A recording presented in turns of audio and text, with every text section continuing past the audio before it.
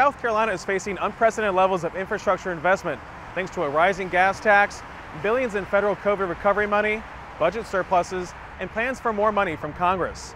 I'm Gavin Jackson, and on This Week in South Carolina, we look at our major infrastructure, the influx of money coming to the state as it faces rapid population growth and investment, as well as the related growing pains as it works to catch up after years of underinvesting in roads, bridges, broadband, and other critical infrastructure.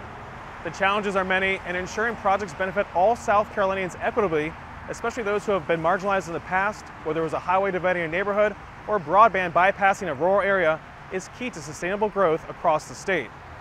Low Country leaders recently held a roundtable on the infrastructure needs of their area, which far surpass any current funding or even any additional near-term congressional funding. And they're not the only region facing this problem. Senator Lindsey Graham stated that how leaders approach the next decade will determine if the state continues its strong growth, something additional federal investment would help ensure. Didn't they say that the population of the Low Country is going to double by 2040? If you wait to 2040 to deal with a doubling of population, you waited too long. So just think about what I said. By 2040, we're anticipating that the number of people living in this part of South Carolina will double. So somebody needs to start thinking about that and planning for it. That means more water, more sewer, more people on the road. That means we need to be building new bridges, not just repairing old bridges. So I'd like my time in the Senate to go toward the future, not just toward the past. So I think in this next decade, we're going to have to really up our game in terms of getting ahead of what's inevitable. Transportation is changing. I think we have rising oceans. We have to mitigate the damage from severe weather. And this $1.2 trillion is a small down payment on what I think will be a long struggle. But here's the good news. If you invest in these things now, it will pay dividends later. One of those major transportation projects will break ground in November and will change one of the state's most clogged arteries into a modern marvel of the Midlands. Known locally as Malfunction Junction, it's where the north and south lanes of Interstate 26 meet the east to west lanes of Interstate 20 in the Columbia area, with tight merging lanes, congestion, and regular accidents. It was one of the top projects, along with hundreds of others, Secretary of Transportation Christy Hall said would be fixed if lawmakers raised the gas tax for the first time in more than 3 decades, and they did by 12 cents back in 2017. Yeah, this project had been skipped over for decades. As a matter of fact, I was a young project engineer on this project back in the late 90s when I first started with the agency, and it was always too expensive, too hard, too complex, just too big of a project for us to tackle. But once the roads bill passed in 2017, that gave us the capital to start investing in big projects like this. And so now we're on the verge of breaking ground on this record-breaking project for the state of South Carolina. And how long will that project take overall? How long will it take to build this out? It'll take approximately 8 years in total, and that's all 5 phases of the project. So back in 2016, we're talking about the gas tax. Back in 2016, SCDOT was bringing about $761 million for roads, paving, bridges, interstate widenings, highway widenings. But then the gas tax got passed in 2017, and that money is about to double essentially over that time period, if I'm correct. So how does that change what's happening in the state when it comes to infrastructure investment? Right, so that single infrastructure investment by our General Assembly changed us from basically just barely able to keep up with basic repairs to really being able to get us to a state of good repair over time. And I'm hoping with the federal infrastructure, once it passes, that we'll be able to tackle some congestion projects as well all across the state. And when we're talking about all those big interstate projects, how long will it take until possibly all those are realized? And then at that point, will that be enough? Yeah, I mean, our plan will go all the way out to 2045 for the full plan. Part of what the governor recognized was an opportunity to try to accelerate the widening that we had stretched out previously over a 15-year period on I-26 between Columbia and Charleston. So he realized that there was a one-time opportunity to maybe apply some one-time funding to accelerate that project by 6 years, to compress it to within a 9 to 10 year construction window, to to widen that entire 70-mile corridor. So, you know, it's our job to really look for those opportunities. Once we know what our priorities are, is to find ways to get it done as fast as we can and as inexpensively as we can. You're talking about that American Rescue Plan money that the legislature still has to appropriate, but you guys are making a big push to do and help, like you said, move up the timeline when it comes to widening parts of I-26. Right. I mean, we view those funds as a tremendous opportunity to make a once-in-a-generational investment to make a significant impact on really accelerating a project.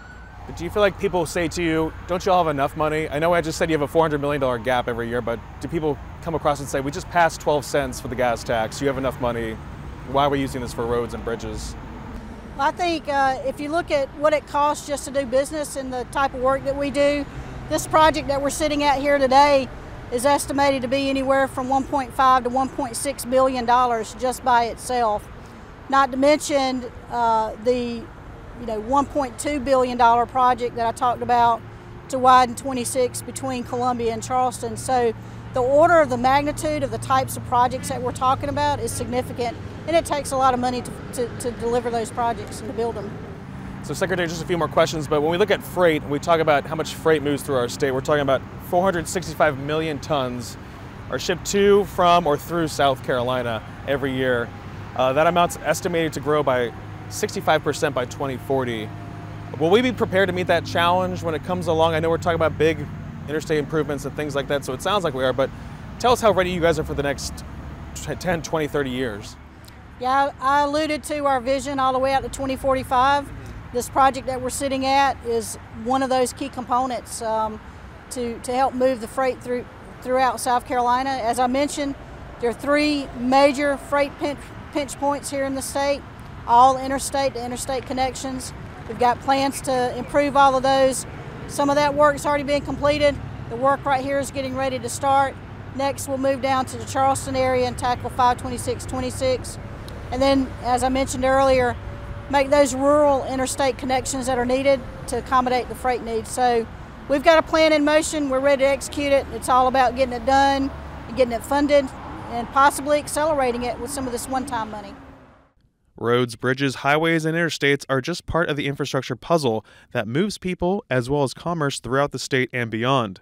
With freight traffic estimated to grow, port capacity will continue to come online thanks to the harbor deepening project to be completed next year and Phase 1 of the Hugh K. Leatherman Port Terminal off the Cooper River coming online at a critical time this past spring.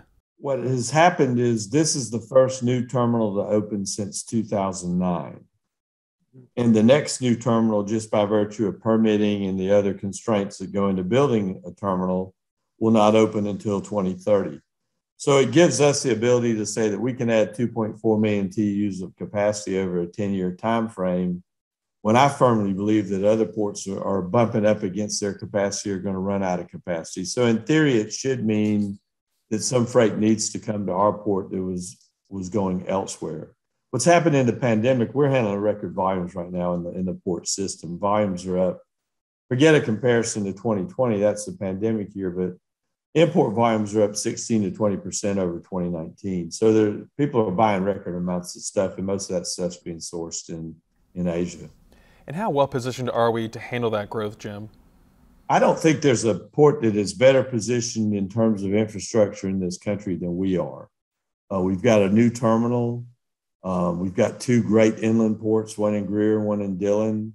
We've significantly upgraded our existing terminal. We added 700,000 TEUs of capacity there. So I think we are in excellent shape. We're working now to sort of improve our rail infrastructure within the Charleston area. We have an imperfect rail infrastructure because we never did on-dock rail to Mount Pleasant to Wando. And we'll try to fix that with a new intermodal container transfer facility and hopefully a barge operation to serve it. Jim, what does that growth at the Port of Charleston and that area look like when it comes to attracting companies to the area, logistics, and how that all works out with the inland ports and taking trucks off our interstates? A bunch of things to say there. Number one, Walmart is building a new import distribution center in Ridgeville. That's really a game changer for us. It's 3 million square feet, about 70,000 containers, 1,000 jobs in Ridgeville. We're also doing e-commerce transloading in a transload facility on our Wando terminal.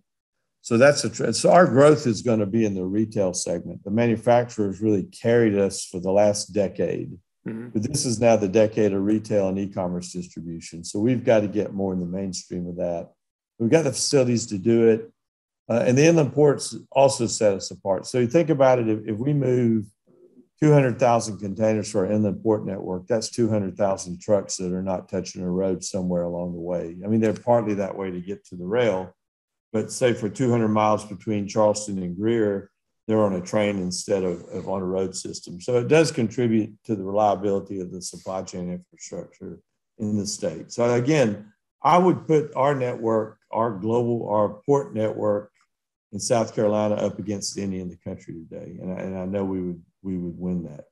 Looking forward, Jim, how does all this position the state for the next 10, 20 years, and what more needs to be done? Well, we have spent since 2015 about $2 billion preparing for the future. I mean, this is a long cycle infrastructure business. You know, people asked me during the pandemic, are we going to stop investing? We said, well, no, we build 50-year assets. So we really have put our nose to the grindstone. We spent $2 billion, borrowed a lot of money, got a lot of support from the state. But the result of that is the infrastructure that we have created. I mean, we will have 5.3 million TUs of capacity in place by 2033. That's an exceptional amount of growth and should put us in a position to gain share in the U.S. port market as the Southeast continues to grow. While ports and transportation infrastructure move people and freight, broadband internet moves information, connecting doctors with patients, teachers with students, and employees with the office. But only if that high-speed internet is nearby. And for hundreds of thousands of South Carolinians, that still doesn't exist in 2021. But the pandemic highlighted that reality. And now, after years of talk, it's being backed up by investment, with leaders equating it to the electrification of rural America in the 1930s. So we leap forward to today, and we're in a similar position. Internet, you know, COVID has laid bare the challenge that we've got. It's made it abundantly clear to everybody that we have to fix this problem of digital connectivity. And so we've been working really hard on it to attack this challenge and to make money move in the right directions. And mapping is central to it all. But simply stated, the green areas are good. Those are already served areas. The white areas are where nobody lives. And then I tell everybody to look for the freckles. And those are the places where we have a lot of homes and the internet sucks. You know, to be cheeky about, right? But that's the reality. So talking about areas like here versus areas like Colleton or Abbeville and Orangeburg, parts of Orangeburg at least. That's right. And so by looking for the freckles, these are the places where we can find a lot of homes. And that's also really interesting as well, because one home equals one customer for an internet service provider. So just because 10 residents live in that home doesn't give that internet service provider 10 customers. You know, we need to have one home, one customer, right? Gotcha. And so the best possible way that you can bring internet into the family home today is with fiber optic cable. I think everybody knows that. Fiber is the top of the food chain. These black areas you're talking about. The black areas. And so you see, honestly, it'll catch some people by surprise. We have extremely strong connectivity in Colleton County, Abbeville County. Smaller counties in the state. Smaller counties have, they started way back when it wasn't popular to do so, and they rebuilt the whole county. Horry County is very well, Lexington County, and really a lot of the upstate is covered very well too with cable. So the cable and fiber connected homes are where we have strong connectivity. And then where we're really struggling, of course, in the state of South Carolina is the DSL areas. Digital subscriber line is when internet came into the family home with twisted pair copper, old school copper. And the thing that keeps me up at night is the pink areas in the state. These are the places where no internet service provider exists. And so literally a resident will pick up their phone and try to call and install internet service, and it's not available. That's what we call an access problem versus an adoption problem. So access is physical infrastructure, and adoption is the choice to subscribe to service. And how do we overcome that problem? I mean, tell us what we're doing right now to maybe make some headway in these pink areas you're talking about. So we're trying to bring, that's where investment comes in. It's helpful to understand the economics of broadband. Okay. So 1 mile of buried fiber optic cable costs about $40,000. 1 mile of aerial delivery, in other words, on telephone poles, costs about 28,000 miles. So to go multiple miles to reach 3 or 4 family homes is very difficult, and that's why we have what we have right now. You know, lack of internet in these areas because of the fact that the economics haven't made sense for those communities. So the way you fix that and the way we change the calculus is by making investments. So the way that investments happen for these sparsely populated areas is with subsidy from either the federal government or the state government. And that's what's really neat about the broadband office now is we have the ability, with support of Department of Commerce most recently and the General Assembly, to make direct investments into the broadband infrastructure to push out internet where it's never been before. Really exciting thing is we were able to collaborate with South Carolina Department of Commerce this past January, and we got another $30 million, and we had a grant program that started at the beginning half of the year. We got all of those awarded, and we're going to connect about right around 19,000 homes with that money. And we focused those principally on 14 counties that were chosen for us by the General Assembly. And that's an exciting time. And combined with that, we have federal investment happening in parallel. And that was our big challenge, is to make sure that state money and federal money were not overlapping each other, and we're getting the biggest bang for the buck we can get for the state of South Carolina. Gotcha. So all in all, I think in the next 18 months, we're going to connect about 25,000 homes. Wow. So, of course, we make the investment. That doesn't happen overnight. So it takes about 18 months for that construction to complete. But Jim, just talking about those counties, that Department of Commerce, that State Department of Commerce grant, those are counties that really need it, it sounds like. How do you incentivize these providers to get into these counties where people really need the access the most? Well, again, we changed the calculus. So if normally it costs $100, we invest money dollar for dollar, and that's what we did, dollar for dollar match, to bring the cost of building out the internet way down. So we've focused in Allendale, Bamberg, and the 14 counties, and that's exactly what we did. We had a dollar for dollar grant program where we completely changed the calculus of, does it make sense to build there or not? So we cover the one-time cost of infrastructure, or half of it, and then, of course, the monthly expense that a resident will pay then covers the operating cost long-term. But looking to the future, let's talk about American Rescue Plan dollars that are still need to be appropriated by the General Assembly right now, and also perhaps money from this bipartisan infrastructure bill. What do you see right now happening when at least it comes to the American Rescue Plan dollars, and what could be coming your way? What you guys actually need to close this gap? So of course it's above my pay grade to allocate ARPA dollars. That'll come from the General Assembly. But we did make a recommendation to the Accelerate SC Task Force. We presented, and they have presented to the governor a $491 million recommendation for broadband. So yes, we're counting and hoping that that will occur. For South Carolina to move forward, all South Carolinians have to benefit. Urban, suburban, rural, black, white, Hispanic, Asian, and Native American. Historically, that has not always been the case.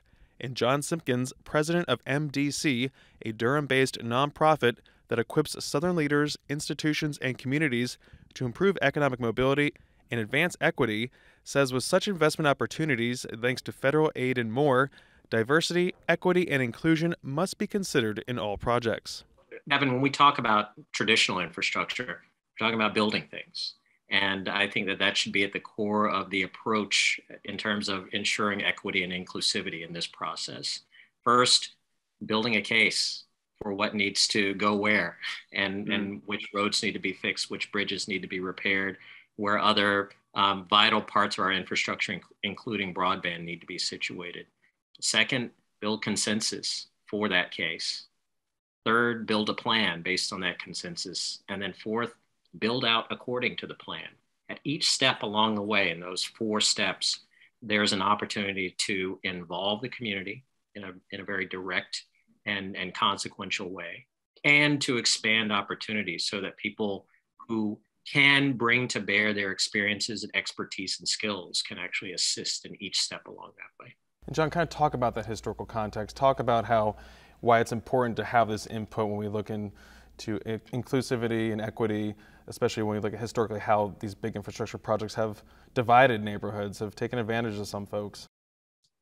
Yeah, Gavin, you know, if someone came up to you today and asked if they could build a highway in your backyard, you probably wouldn't be that excited about it. Mm-hmm. And you'd also have the means to make that displeasure heard and to really to fight against it using your own resources and your own access.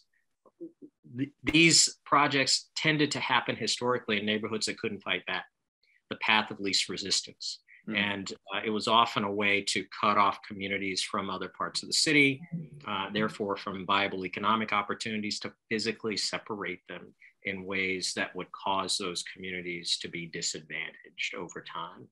And what we can avoid in this case is to think more carefully and critically about where's the best physical location for infrastructure projects, and how can they actually help to enhance community cohesion, to bring communities together, not just communities of color, but all people who live in towns and cities across the state, so that they can be part of a vibrant civic life. And I think downtown Greenville is the best example of how you can reshape the physical landscape in a way that actually brings people together rather than pushing them apart. SCDOT Secretary Christy Hall acknowledged the strides her agency is making when it comes to project development and execution, like the expansion of Interstate 526. It is so critically important that we do things differently than we have in the past, and we are committed on that project and really all of our projects to make sure that we're considering equity and diversity and inclusion, not only in our approach to the project, but in our policies and procedures on how we're executing different parts and phases of the project. That particular project, we're hoping to become the national model for how to do projects like that, with looking at making early investments to build replacement affordable housing right there in the community. Is it 526? 526, correct. Build community centers there for the community, do job training, job opportunity, apprenticeships, scholarships. I mean, really use it as an opportunity to lift up the community as part of the overall improvement in the infrastructure for the area. So the project has to fit in with the community and not run over the community. And so we're committed to that being a great project that we're all proud of at the end of the day, and I look forward to continuing to work with a lot of the advocacy groups we have in the region to make that a reality. And John, when we look at this money, we look at what could be coming to our states, specifically in the South, a growing region, especially after what we saw in the last census. We're all growing down here. How important is it to really take the ball when it comes to either these recovery dollars or budget surpluses or even the congressional bipartisan infrastructure bill? How important is it to make sure that these resources go to the right places to keep up with this growth at such a critical time? It's not an understatement to say that this is generational spending. These are budget levels that we will likely never see again in our lifetimes. And to be careful, to be thoughtful about how we deploy those resources will make a difference, not just for us and for our generation, but thinking 2 or 3 generations down the road. If we can look back on this time and say, we made critical investments to think about what your lives were going to be like, not just to fix the pothole, but to recreate the way in which we can organize our lives so that we can live in rural areas and not have to move to cities, so that we can strengthen the capacity of our cities to create jobs. It would be transformational, and we have that opportunity before us right now. Infrastructure investment is a discussion we'll be having in the state for the months and years and even decades ahead, especially as these projects are built out. But to stay up to date with the latest infrastructure news and more, check out the South Carolina Lead. It's a podcast that I host twice a week that you can find on southcarolinapublicradio.org or wherever you find podcasts. For South Carolina ETV, I'm Gavin Jackson. Be well, South Carolina.